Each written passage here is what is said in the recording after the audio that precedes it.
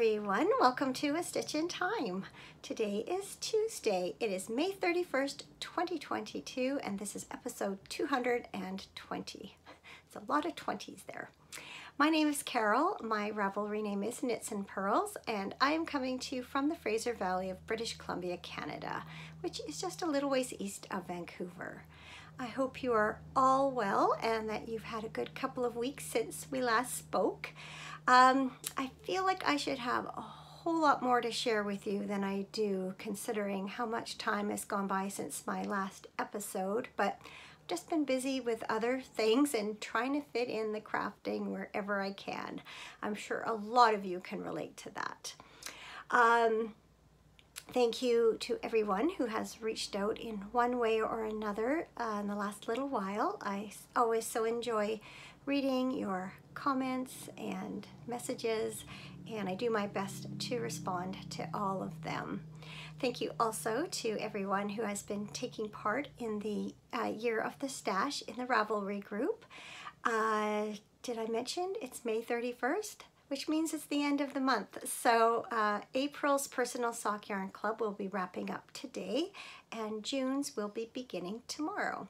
And if you're still working on May socks, don't worry, you still have a whole other month to finish those up. So yeah, just a reminder, if you've finished April's socks but haven't yet posted them in the FO thread, make sure you do that before you head to bed tonight, provided you're watching this on May 31st. And I will be announcing prize winners for the April April Personal Sock Yarn Club and May Year of the Stash chatter thread on my next episode. Don't ask me when that's going to happen. Just keep an eye out for it. And if you haven't already, just hit subscribe and hit the bell for notifications, and then you won't miss any episodes. I always forget to say that. As I was setting up to record today, I noticed that I match my little butterfly here, and so I've scooched my chair over a little bit so that you can get a better look at it.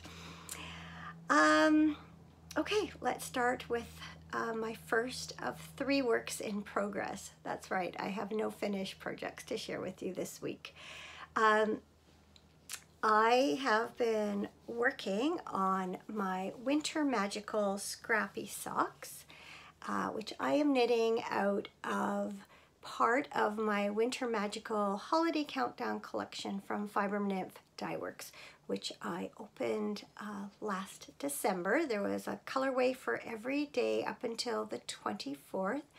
And so as you will see in a little bit, I've been weaving with part of the minis, and I am knitting these socks with the leftovers.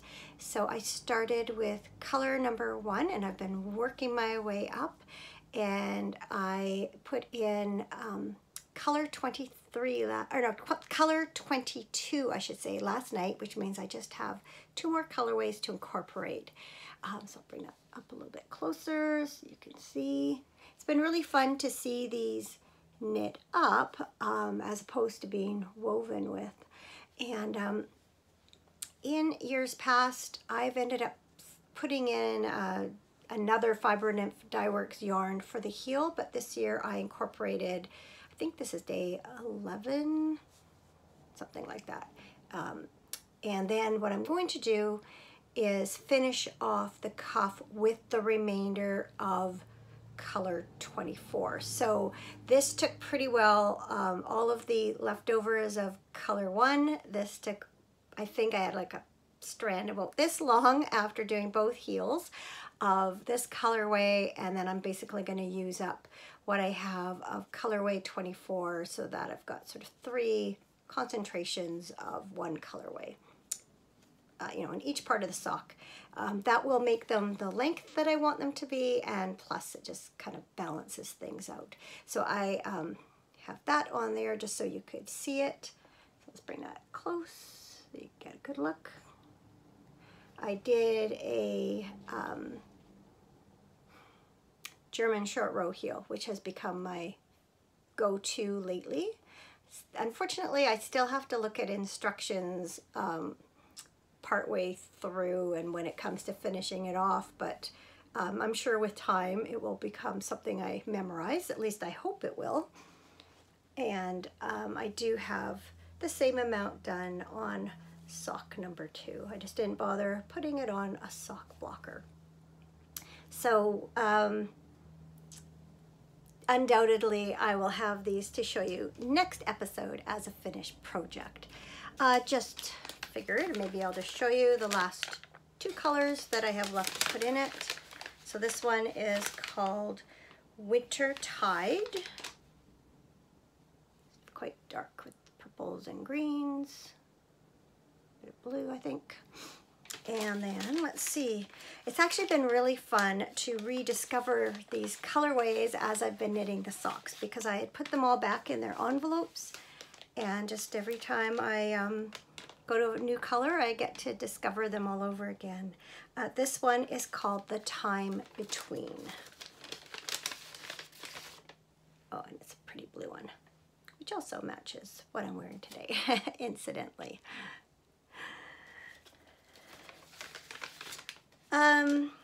I've also been working on another pair of socks. You know, it just seems so boring, but even though I am itching to cast on a sweater and something else a little more complex, I just haven't had the brain space for it lately. So it seems a little bit disappointing to just come on and show you socks, but that's just where I am in my crafting at the moment. Oh, I was going to dig them out of my bag, but I actually put one on a sock blocker.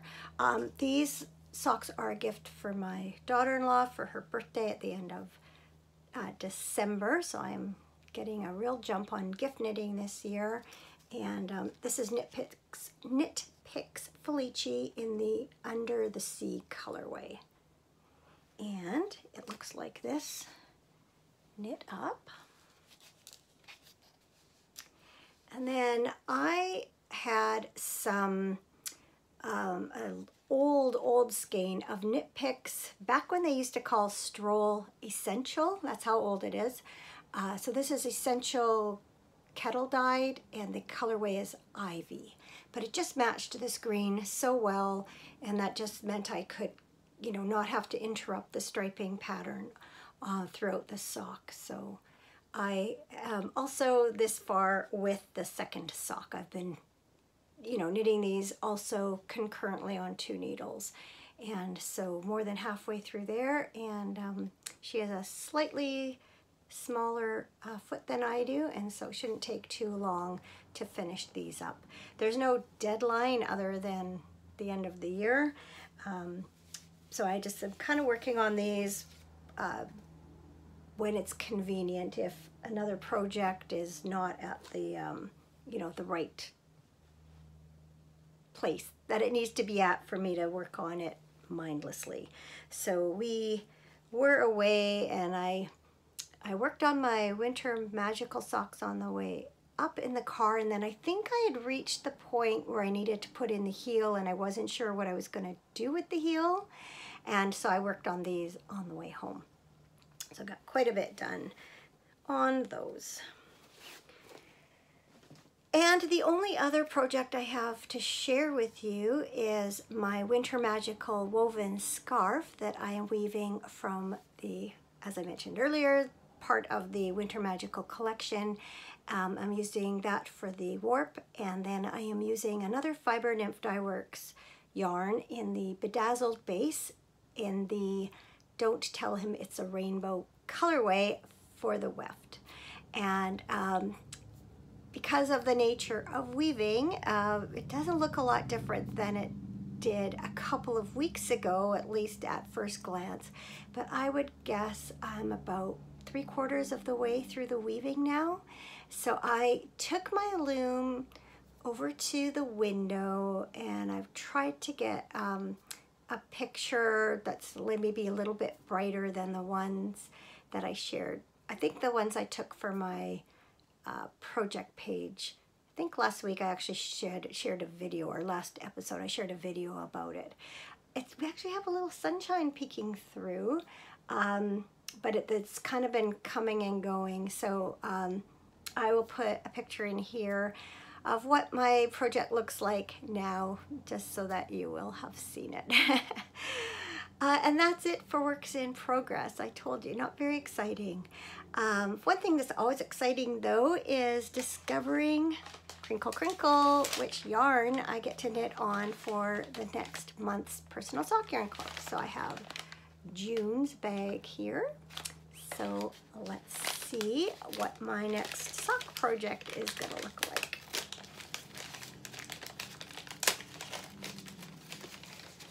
Okay, I won't look. Still a bit caught here on the staple. There we go. I know this is hard, especially with earbuds. Okay, you ready? It's really thick. Oh, okay. This is one of the Arna and Carlos colorways. They're low-foated colorways. Well, that's a nice, beautiful, bright skein to knit on. This was one of my favorite colorways from that collection. So now I get to see how it all looks up, how it looks all knit up. So I look forward to casting that on again. I look forward to casting that on tomorrow and starting another installment of the Personal Sock Yarn Club. This has been so much fun, and I really have, other than I think 1 month, not really remembered what yarn I had tucked away for that month. So it's been a true surprise and a really fun way of kind of rediscovering my stash this year. All right, that brings us to what's been going on around here, and lots of family stuff. Not last weekend. The weekend before last was our Victoria Day weekend here in Canada. So the Monday is the holiday. Cameron took Friday off, so we would have an extra long weekend. And we had planned to head up to the cabin on Thursday night. And so was our son Matt and daughter-in-law Stephanie. And I was kind of had mixed feelings about it because I had lots going on the week prior to that, and just I knew that Thursday was going to be very busy with grocery shopping and packing and getting ready to head out the door right after work on Thursday. And then we were kind of talking about it, and I touched base with Matt, and it turned out they had decided to go up Friday morning instead. And then that just made our decision a whole lot easier. We said, you know what, we're going to do the same too. So that meant that Thursday was much more relaxed. We had all of Thursday night to get things ready. And so when we set out on Friday for holidays, it was, in a nice relaxed mood and not feeling so pressured. Cameron was kind of iffy about wanting to drive up because he knew it would be dark by the time we got there on Thursday, and we knew we'd have to get the water going, and we'd been up there the weekend before, so we thought it would all be ready to go just fine. As it turned out to be a really good decision not to go till Friday, because when we went to turn the water on, there was no new water flowing into our holding tank. And long story short, everything we had gotten going the prior weekend, there's a step that should have been taken when it's too complicated to get into. Put it this way, we didn't have water right away. We had to do, Matt and Cameron went up to the spring, discovered the problem, set it right, and then began the process of kind of putting air out of the lines in order for the water to then flow into the tank like it's supposed to, which it did by about 6:45 that night. They had some help when my 2 sisters and 2 brothers-in-law arrived a little bit later in the afternoon. And so yeah, by 6:45, the water was flowing, everything was fine for the rest of the weekend. So it was a success, but it was kind of disappointing after thinking we had it all figured out the weekend before. On the other hand, it is a new to us system, and now, you know, we have that experience and know what we should have done the week before, and now we know what to do from now on. So it's all a learning curve. We were supposed to have had quite a large group of us at the cabins on the long weekend, but in the end there were only 9 of us. So I know for some of you, 9 probably sounds like a very large group, but when you've grown up in a big family like I have, it doesn't sound like very much. Especially when I think back when I was growing up, and pretty well every long weekend, the whole family would gather at the cabins. All my aunts and uncles and cousins. In any case, in addition to us and Matt and Steph, there was my mom and 2 of my sisters and their husbands, including my sister and brother-in-law from Toronto who had come out for the week. Unfortunately, another brother-in-law had some medical issues, so he and my sister weren't able to make it. And then our youngest son and his girlfriend had a change of plans. And then our daughter's family, 3 of them had COVID, so they had to wait out the isolation period. But we had a good weekend nevertheless, especially after we got the water going. And we just spent it doing sort of regular things we do at the cabin. At this time of year, there's always some jobs to do, and you know, to get things opened up again for the season. Went for a walk to the lake, played cards, had some communal meals. We also had some visitors come by. On Saturday, one of our neighbors was up at the cabin with some of his family, so he took a little break from the kerfuffle and came over and caught up with us since you know, last year. And then Sunday, have a cousin who lives, I don't know, hour and a half from where we're located there. So she and her husband came down for a visit, accompanied by their son and granddaughter who were visiting from Alberta. So I hadn't seen my second cousin and his daughter since 2013 when we had a family reunion. So it was nice to get reacquainted with them again. His daughter is about the same age as our oldest granddaughter, so she has grown into quite a lovely young lady, and yeah, it was just nice to touch base with those 2 again. And then soon after they left, we had some neighbors arrive for dinner. They are permanent residents up there. My mom sees them quite a bit. They're very good to her. They've been family friends for a long time, and so we had invited them to come for supper on Sunday. So we left Monday morning. My sister and brother-in-law came home with us and stayed a couple of more days before leaving on Wednesday.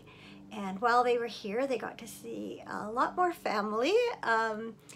Soon after we got home, we dropped them off at one of my sister's homes while we went to go do grocery shopping.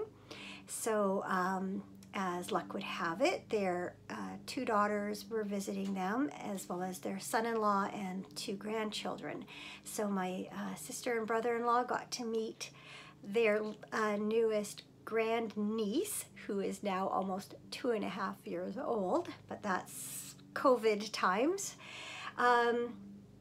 And then later that day, we had invited all of our kids and grandkids over for happy hour. So we had a nice Sunday evening with the whole family together. And then, or I guess it was Monday, I should say, the holiday day. And then Tuesday, the sister and brother-in-law who were able to make it up to the cabins came over for happy hour. So I think by the time they left, my sister said they had seen all but 2 nephews and my nephew's wife. So that's not too bad considering what a big family just our branch of the family is. After dropping my sister and brother-in-law off at the airport, I came home to a very quiet house, but in a good way. As much as I'd loved having them here, and as much as I'd enjoyed all the family time over the weekend and for the rest of their visit, I was ready for some quiet time. So I've more or less just spent the last week kind of catching up on some things around the house And other than running a few errands on Sunday, we stuck pretty close to home this weekend. Coming up this weekend is our first ball tournament of the season. In fact, it's our first ball tournament in about 2 years because of COVID. So that should be fun. Unfortunately, the weather is not supposed to be very good though, so cross fingers we don't get too wet. One advantage to being the scorekeeper is that I get to sit in the nice dry dugout while the rest of the team goes out on the field. So hopefully it's not too wet and cold for them. The team's continuing to do well. They won their game again last night. So that's definitely made for a more enjoyable season than we've had the last number of years. Winning isn't everything, but it does put everyone in a good mood. And just in general, this new reconfigured team this year, it has a really good dynamic and been quite enjoying ball season this year. Having said that, I did skip out on last night's game. I had not slept very well the night before and I was just feeling really tired. So I checked to see if my daughter was going to watch our son-in-law and to see if she minded keeping score for me, which she was and which she didn't. And so I decided just to stay home and I knit on my socks and watched a movie and just enjoyed a nice quiet evening, a little bit of a recharge. So I do intend to record next week if all goes well. I'm hoping by then that maybe I'll have cast on a sweater. I'm really itching to cast one on, but I don't know which one. I'm also thinking about, Helen Stewart has a new mystery shawl knit along, starts next week. It uses 4 colors of fingering weight. Haven't even begun looking at my stash, but I'm considering maybe joining in on that, I should say. I need something a little more challenging than socks, and I'm hoping now that sort of the busiest time is behind me for now, that I'll have what I need to concentrate on a little bit more complex project. I also have some sewing I want to finish up, so we'll see. I'm never sure what the week will bring, but hopefully nothing will upset my plans for putting out an episode again next week, so watch for that. As for something good, I was trying to think how to actually write this down in my notebook. So what I wrote was handmade worthy gift recipients, because they weren't just knit worthy, they were also sew worthy. So as you might remember, I had designed a pair of socks for my Toronto sister for her birthday. So I was able to give them to her, and it's just such a gratifying feeling when you see a genuine look of admiration and appreciation when they open up their present. She was very happy with them. She rightly pointed out that they're very different than all of the other socks that I've knit her, and she was very excited to wear them. I wanted to get some FO pics of them on her in case I do decide to publish the pattern, and so she very kindly obliged me and put off wearing them until their trip home, and she was quite pleased because the purple on the cuff matched the purple top that she was wearing. She's not the only one in this family who likes to match up socks with what they're wearing, even if no one else is going to see them. And then while my sister and brother-in-law were here on Tuesday, I showed them the quilt that I had made for their new grandson, and again, just genuinely liked it, and my sister just says how much she knows that their daughter-in-law especially is just gonna love it. So very excited to hear the reaction from them once they give it to them. They're heading back to Ontario to meet their new grandson in a couple of weeks, so I've got to get it all wrapped up and delivered to them so they can tuck it in their suitcase. So yeah, it makes it all worthwhile, and I know many of you can relate that you have people in your life who it's worth making things for and putting that time and effort in, and others not so much. But it is very gratifying when you do gift someone something and you can just see how much they truly love and appreciate it. All right, on that note, I am going to sign off. I think it's a pretty short one. Hopefully I have a lot more things to show you in a week's time. Thanks as always for watching. Have yourselves a great week, and I will hopefully see you again very soon. Bye for now.